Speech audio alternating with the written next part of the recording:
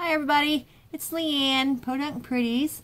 I want to come in today and show you how I do Raw Edge Applique, and I'm going to be using Erin Russick's pattern called Home Again. I've gotten her permission to do this, so but what I'm going to do, because I'm waiting on my background fabric, if you read yesterday's post, you saw that I ordered my fabric for this quilt and it's not here yet. So I'm just going to do a little test piece so I can share with you guys how I do my Raw Edge Applique. So I'm going to isolate this little bird and put her on do a little project, and I picked my fabrics. So this will be my bird's body, this right here, right there, and this will be her happy little wing. And for her little cheek, you see this little circle right here, the little cheek right there, I'm going to put that pink on there.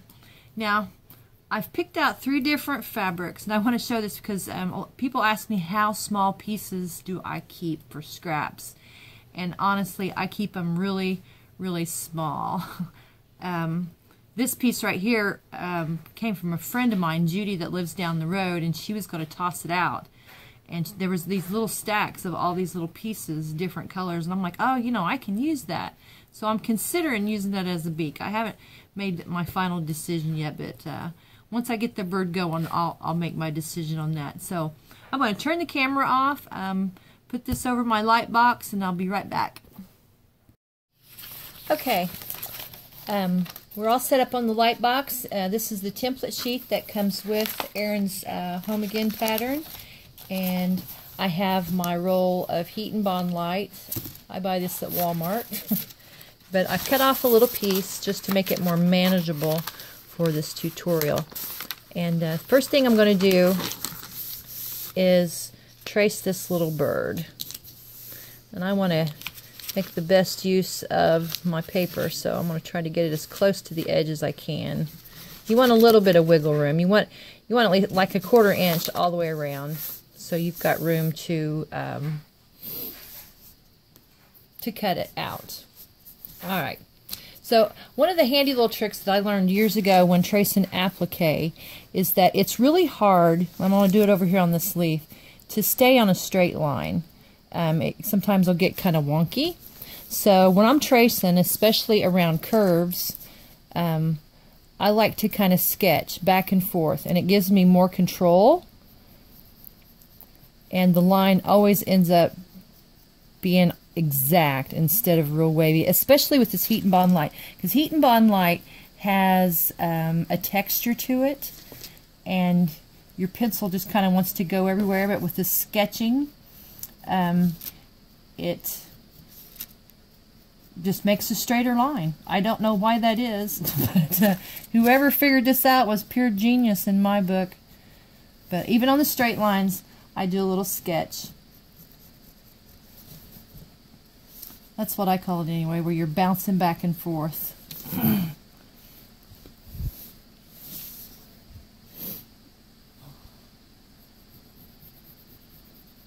Now you can use a marker, I suppose, if you wanted to, but I've always used a pencil to trace my applique shapes.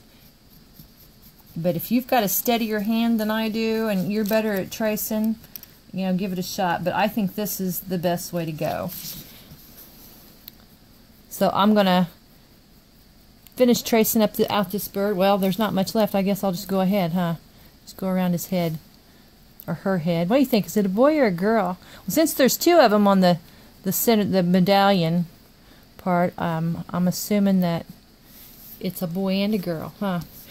Now I do windowing, which means I will cut, when I cut out this applique, I will cut inside this line and cut out a bigger portion of the body. So I'm going to move this up here onto his belly, and I'm going to trace that beak, or that little cheek. And this is a little tool that I got at Office Depot, and it helps me trace the circles exactly, and it's a lot quicker. Boom, it's done. Alright, now let's go down here and get the wing. And it's going to be the same process, but I'm going to turn the camera off. I'm just going to sketch, sketch, sketch. And when we come back, you'll see my sketches. Okay, you're not going to believe it, but I had to go back and trace them again because I cut them out without the camera on. I was just talking to nothing. But anyway, here's my little bird and the wings. And I also wanted to show you this. I used this tool to help me trace around the wings here also to get those nice and straight. I think it was this one. Anyway, it's just another, to keep it straight. Now if we can cut straight, that's the main thing. So I'm going to rough cut out these shapes. You want to stay kind of close because wherever this paper touches on the fabric, you're going to have a sticky adhesive, and you want to waste as little fabric as possible. So I'm just rough cutting around the outside, about 1/8 of an inch or so, maybe a little bit more. Just eyeball it. And I'm going to make a little snip. Well, and this is called windowing. The reason why we do this, and I don't always do it, but on quilts that I intend to use to cuddle up with, I like to window the pieces. Not that heat and bond is stiff, but it is a little. It adds a little bit of body, let's say. So we just want the very edges, because that's all that really needs to be on there anyway, is the very edge. That's all that needs to be stuck on the fabric. So we'll come in here and get the little birdie.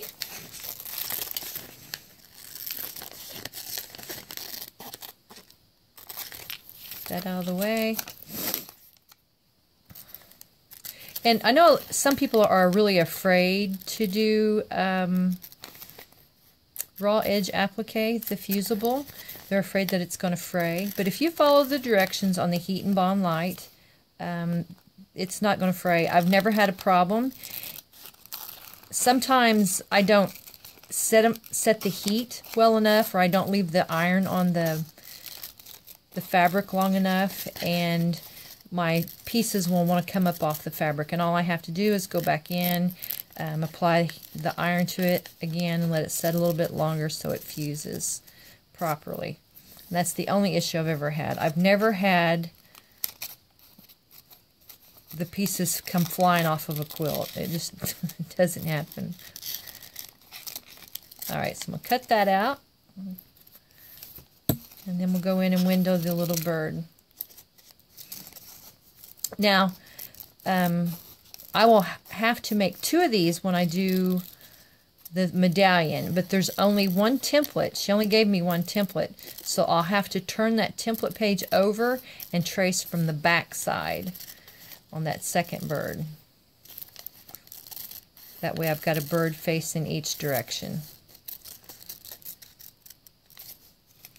When I get done here, we'll head over to the ironing table, and I'll show you how to fuse it and then how to cut it, and why I love these scissors so much. If you're interested in this pattern, you can go over to Erin's blog. It's called One Piece at a Time. Today, as a matter of fact, is the first day she will be giving some quilting tutorials or applique tutorials. Erin does turned edge applique, but she turns the edges before she puts it on the fabric. I've used her method many times, and it always turns out beautifully. She has a lot of great tips, and to be honest, she is where I learned to do hand applique, and I thank her for letting me help you guys do raw edge applique. So let's head over to the ironing table. Okay, we're over at the ironing table, and we're going to take our little bird that we've cut out, and we're going to put it with the fusible down. Of course, your lines will be up, and we've got that iron set on a medium heat. And we'll just come in and real quickly press. Now, I've always flipped mine over and pressed again from the back, and set it off to the side and let it cool. And we'll bring over another piece. Now remember, this is the back side of the fabric that we're ironing on. So I'll put my little circle up there. Give it a little press. 1, 2, 1, 2. Okay, now we're going to do the wing. I'm going to bring it up here. I've got a salvage right there. I'm trying to get right to the edge of it. Use as much fabric as I can. And give it a press. 1 1,000, 2 1,000. 1 1,000, 2 1,000. And you may need to do it a little bit more. Now you don't want to have steam. You don't want to have it too hot, or you'll melt it so much that it will absorb right into the fabric and it won't adhere to your piece. Okay, now you're probably wondering about my beak. I didn't cut out a piece for the beak, and I think I've decided I'm going to use this. Let's give that a little press. Got little fuzzies in here. So this is a little bitty scrap piece of heat and bond, and I've decided that I'll just iron that on there, and I might be able to get 2 beaks out of this one little piece. So we'll just 1, 2, turn it over, 1 1,000, 2 1,000. There we go, we're good. Now you want to let those cool because they get kind of hot, and we'll go ahead and start cutting them out. Now this is where I'll have to cut out the circle first to show you why I like these Kay Buckley scissors. They are serrated. So when I cut out my pieces, and please excuse my fingernails, they aren't pretty. I don't get manicures. They are what they are, okay? You might not even notice until I said something about it. So I'm going to cut right up to that line. Now I am using my scissors. I'm pulling my scissors back and staying on that line. I am not moving my left hand. I'm only moving my right hand that I'm cutting with. And what happens is I can control it better and stay right on that line to get the most perfect circle that I've been able to get by hand cutting. And I take a little bit of extra time with these circles because, especially the little circles, it is so noticeable when you get off. Let's look. And it's not 100% complete, but it's as close as I'm going to get. So, and I do the same thing basically with all the shapes. I'm going to cut right on that line. I can go a little bit faster with the bigger shapes because this is very forgiving. Once it's on your quilt, nobody's going to know if you didn't cut exactly on the line. But anytime you're cutting out applique shapes, the ideal cut is to try to cut that line right in half. And it's up to you as how perfect you want it to be. Alright, so here again I can just pull it with the scissors instead of moving it with my left hand. I find that it does the curves a lot better that way for some reason. I don't quite understand it, but it's something that just happened over time. Nobody ever told me that. I just started doing it on my own. I find it to be the most accurate way to do curves.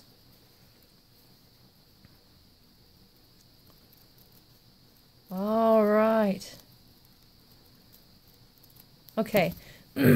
Now when you do the windowing on the pieces, it makes it a lot easier to just stick your thumb underneath there and pull it off. And you can see that that shiny is still on the edge of that wing, and that's your adhesive. You do not want to touch your iron to that. It's not a good thing. Ask me how I know. All right. Then our little birdie. I'm going to cut out this little birdie and then come back and show you how to put the pieces on the background fabric. Okay, I'm back. I'm going to take one more piece here to take the backing off of.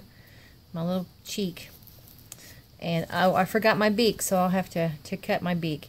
And I'll show you that I am just going to cut a little diagonal. And let's see, we'll come in here and cut a little diagonal there. And there's a little beak piece, and I can just pull that off. If you have trouble getting the paper off of the back, you can score it with a pin, which I may have to do with this itsy bitsy little bitty beak. Well, maybe I got it. Oh, it wants to come. It really does. Well, fiddlesticks. There it is. I just can't get a hold of it. My old fingers. There we go. Woo! We got it. So there's our little beak. All right. Pull all that off to the side. Now we're ready. I'm real organized, aren't I? Okay. So we got our little bird on there. I found her little beak. And I'll take it and just stick it right under there. Oh, how cute is that? Right? And in the wing.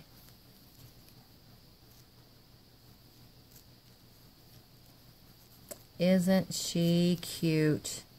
Let's bring that down a little bit so it looks like a cheek instead of an eye. Straighten her up a little bit. Okay. Now, Heat and Bond Lite says to hit this for 7 seconds. No steam. 1, 1,000, 2, 1,000, 3, 1,000, 4, 1,000, 5, 1,000, 6, 1,000, 7, 1,000. We'll move it over. 1, 1,000, 2, 3, 4, 5, 6, 7. All right, let's flip this girl over. Hit it from the back for about another 7 seconds. Now remember, this is on a medium heat. You don't want it really, really hot, because if it's super hot, your piece will, the glue just soaks right into the fabric. Anyway, there's our girl. Isn't she just adorable? Now all we got to do is stitch around it. But what I do is I will let this cool. I'll go get a drink, go walk the dog or something, and let all my pieces cool, and then start stitching them down.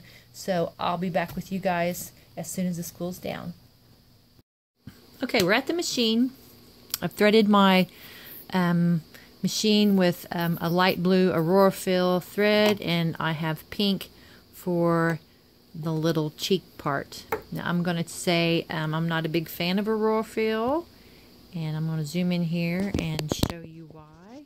See how that's all curly? I've never had a spool that didn't do that, and it causes issues. But anyway, I'm doing a tiny blanket stitch that is 7.0 wide and 4.0 long. But first I need to bring my bobbin thread up. Now my bobbin thread is white.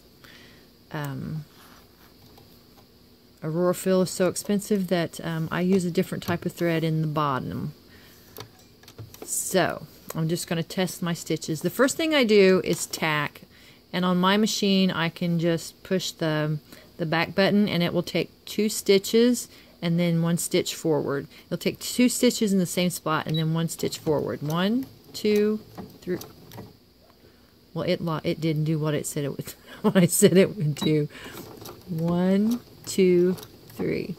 There, it did. It jumped forward. I just couldn't tell because I'm looking at the screen on my phone. Okay, so let's just test this little stitch and go really slow. And let's see if I still can't see it. So I'll pull it out here in a minute and let you see the stitch. And I'll do the tacking stitch. 1, 2, 3. All right, and I hit the automatic cutter. Okay. And with the automatic cutter, you see that I have these tails sticking out here. So I can just cut those off, and that's tacked. It's not going to come loose at all. And there's my stitch on top. See if I can get that to focus on it. You can't see the white thread on the bottom at all. It did not pull up through. There's no puckering. So I am not going to put a stabilizer behind my applique on these pieces. So we're ready to roll.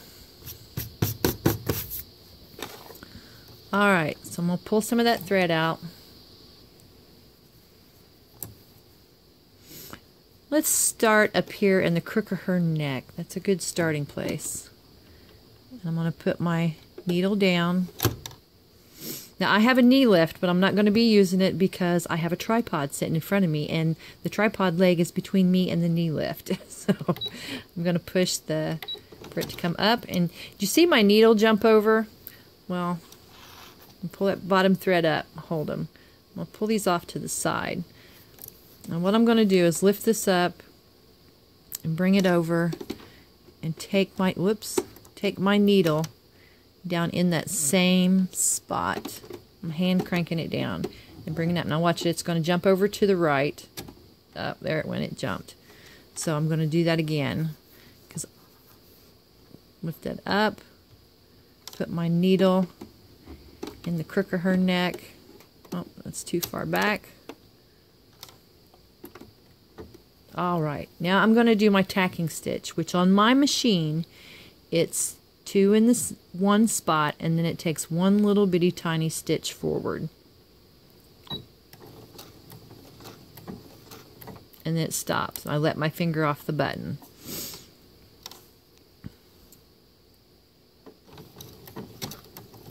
Now when you're stitching, you do not want to hit the edge of your applique, because if you do that, it's going to fray. It happens sometimes, but it's just one little bitty fray. It's nothing to fret about. Don't fret about the frays. Let me see if I cover that, if you can see it a little bit better. I'm going to hold my finger there for a little bit. Maybe you can see the stitches better. See if we can get it to focus there. Move the camera.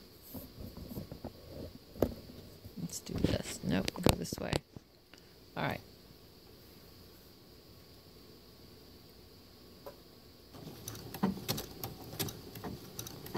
You see how I'm hitting outside of that fabric. You never want to hit the fabric.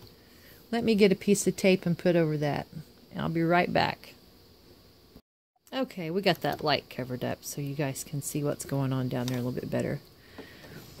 Now I will say that I'm going rather slow for your benefit. I normally go a lot faster than this. Okay, I'll lift up my presser foot and turn it.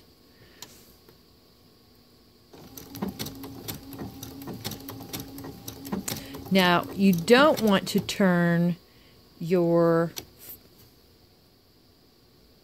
fabric when the needle is down in your applique. You want to wait till it's on the outside of the applique. Otherwise, you're going to get a V in the stitches, and that just won't look good. So after you get comfortable with it, you can speed up a little bit.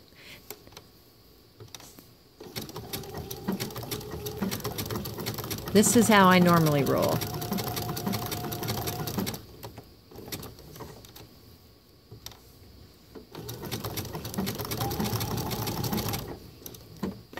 Now see, that is a little bit farther out than what I want, so I'm going to turn this and see if I can't make up that difference. I'm not going to worry about it. I'm not going to go back and fix it, because what's my rule? It's not that big of a deal. This isn't going in a quilt show. So we let little things like that go. I do anyway. If it were going in a national quilt show, I would worry about it.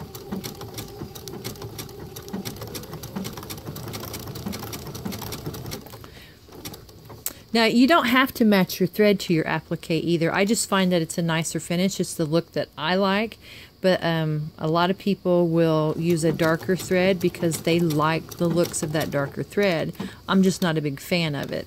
If I were going for like a 30s look, because a lot of the 1930s quilts were done with black thread or brown thread as the blanket stitch, and I just don't care for that look. I'm trying to be a little more elegant. It's about the only thing in my life that's elegant. But if you happen, you know, to hit the edge of that fabric and it frays a little bit, when you're done, when you've done all your stitches, go back and give it a little press to press that little fray down, to melt that. You know, there's a little bit of adhesive still on the back of it.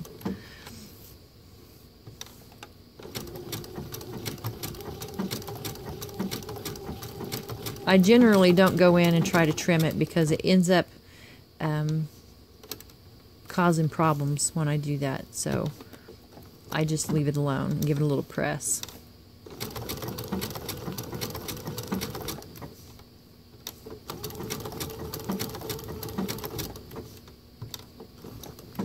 When I get to these points, I just kind of jump over the point because these really sharp points up here, if you try to put a stitch in that, it's going to fray it. So I just jump over the point, turn it.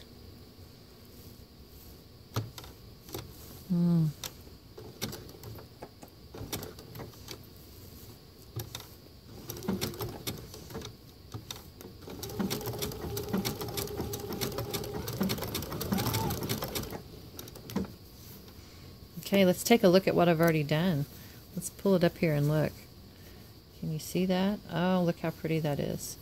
Let's see if we can get it to focus. Lovely stitches. Just lovely. I'm loving it. This thread matches perfectly.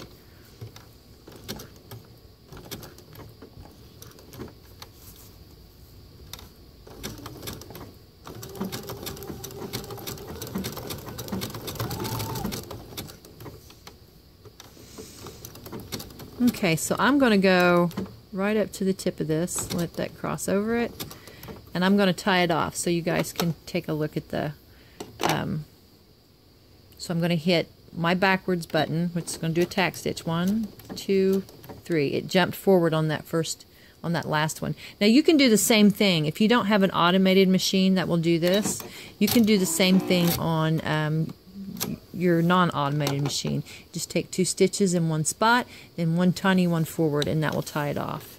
So let me zoom out. I'm going to go in and clip those threads on the back, making sure not to cut the knot. I left a little bitty tiny tail, and then I'm going to go back up and clip the threads where I started. And there it is, just as cute as it can be, guys.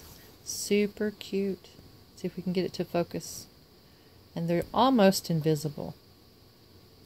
Look at that. And you can see where, well, let me see, where's my, oh, got the camera in front of me. Where'd it go? Right there where I got off a little bit. But it's really not that noticeable, is it? Now we get right down there on it. Somebody's that close to your quilt and they're nitpicking your stitches, girl. They ain't your friend. You just need to tell them to go on. But I think it turned out really sweet.